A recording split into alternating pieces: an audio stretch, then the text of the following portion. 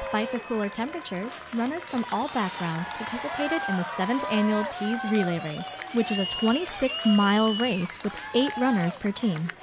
This is totally about the military members and their family. We started this race with the idea that we wanted to put every penny of it into the runners and provide them with the best possible event that could bring them together along with their families. Pease specifically has always kind of prided itself on being a family unit, so the fact that families are participating and volunteering and getting to see that aspect and kind of introduce each other is a good thing for the unit as a whole, I think. When we started this event about 7 years ago, we wanted to create an event that would bring people out here to share the common values that the military has: family, camaraderie, spirit. And we tried to instill that in this race. If you've never run a relay race where it's a team thing, you gain a whole lot more. You gain a team aspect, you gain pride.